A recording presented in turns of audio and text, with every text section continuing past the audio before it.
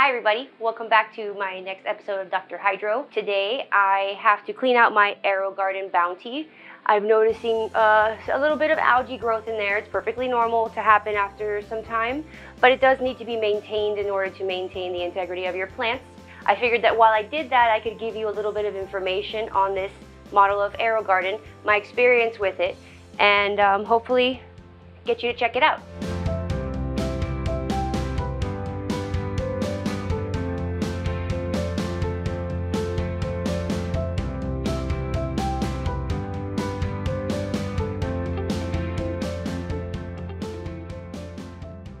Okay, so now that I have I have unplugged this device and I have brought it to my kitchen in order to clean it. So I'm going to show you how this is going to work. This light comes off. That's one of the things I like about this model. This is telescopic, so you can shift it as your plants get taller and taller. It goes up pretty high. Remove the light so that you don't damage it. And then we can see inside here we've had some algae growth.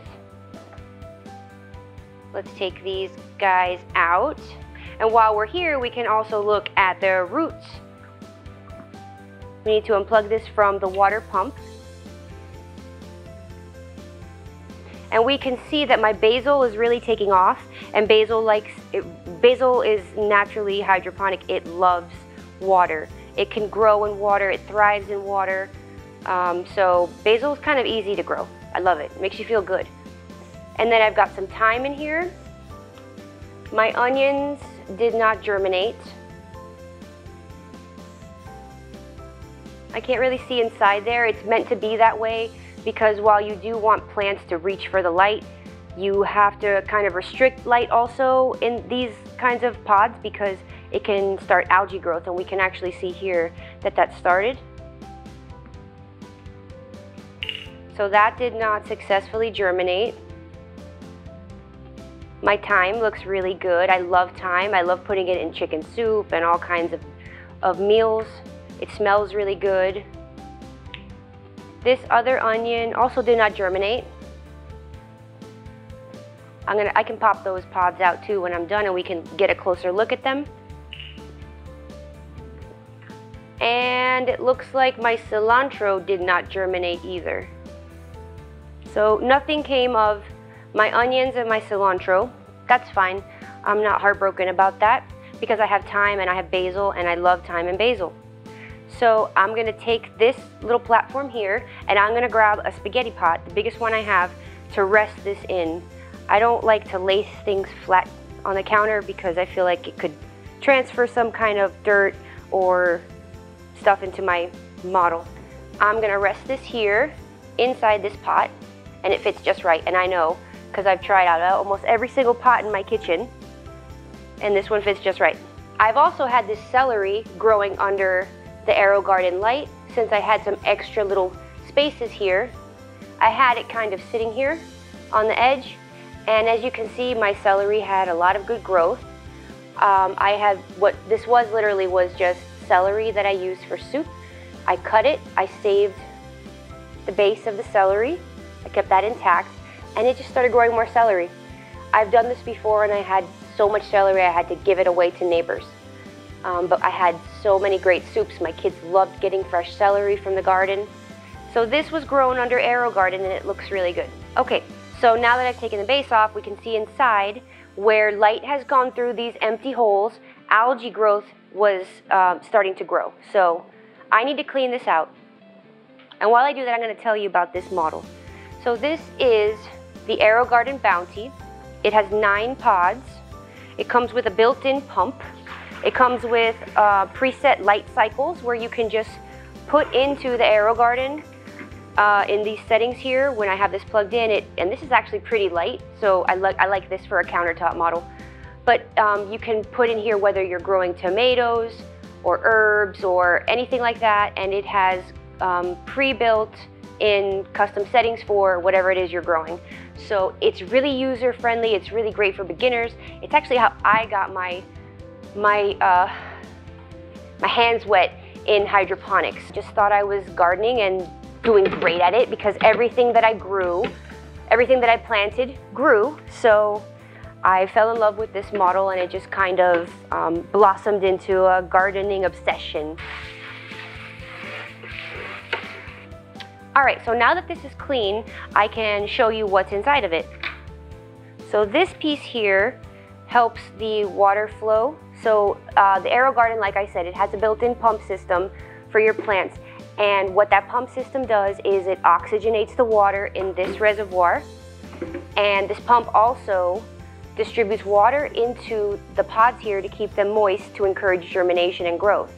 So you can see here these little channels. This is where the water trickles through. And again, that is on a timer. That is something that you put into the AeroGarden when you set it for whatever it is you're growing. So AeroGarden knows what kind of lights you're going to need for whatever it is you're growing. So I can just go right ahead and put this right back in. I'm going to rinse it off. So I'm going to put this little guy, this little valve right back in. This is the only part that trips me up when I try to put it back together because I have to remember how I took it out. Alright, so I put that valve piece back in. And I'm going to get a rag and dry this off.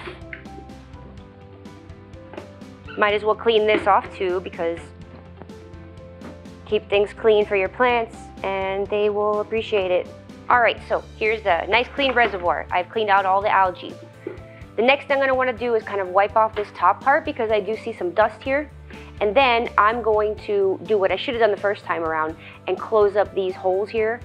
I'm going to do that with some reflective aluminum foil. And the purpose of that is to keep this from getting too much light penetration into the reservoir, which helps contribute to algae breeding. This model also comes with this little piece here, which I have lost, but it's really cool because it lets you take it off and you can pour water right through here, and then you put it right back.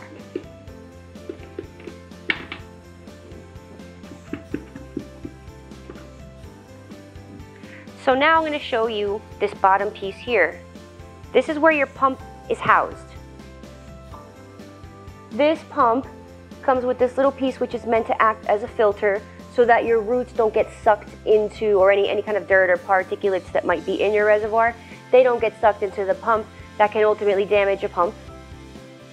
It also has this little nozzle here, this little turning nozzle thingy that lets you adjust how often the water comes out through the top here, or you can just leave it to the preset setting. I've never had a problem with it. This little plug is part of this pump structure here, and this plugs into the base of the AeroGarden. Okay, so that's going to be ready to go after I put my water and my nutrients in here, because I still do check the pH for AeroGarden as well. So let's talk about this light. This has 3 different spectrums. It has red, white, and blue. First is white. White is for germination. Then we have the blue and the red. The blue encourages yields and the red encourages flower growth.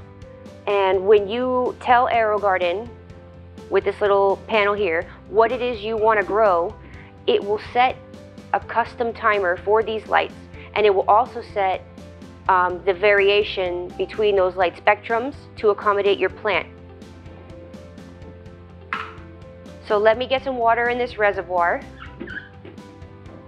and I will show you the nutrients that AeroGarden sends with you when you buy this device. Okay, so when you buy the AeroGarden devices, they're going to send you this, and they're also going to send you this bottle of nutrients. Depending on the model that you buy, it will tell you how many capfuls to feed it. AeroGarden doesn't really focus on pH. This is meant to be more of a countertop or a beginner's model, so I think that pH and ppms are way too overwhelming to get into and can be very intimidating when you're starting, and might even discourage you from using this at all. So they make it simple in that they tell you how many capfuls to put in for the stage of growth that your plants are in, and also for the model that you have. This is the 9-pod model. So this has a recommendation of 8 milliliters, which is 2 capfuls at startup. So once I refill this, it's considered startup if I do it the first time. This will be my second time refilling this though, so my plants are not babies anymore, they've already germinated. So every 2 weeks thereafter, it says to give 12 milliliters, which is 3 capfuls. So it is tailored to whatever model you have, whether you have the smaller size.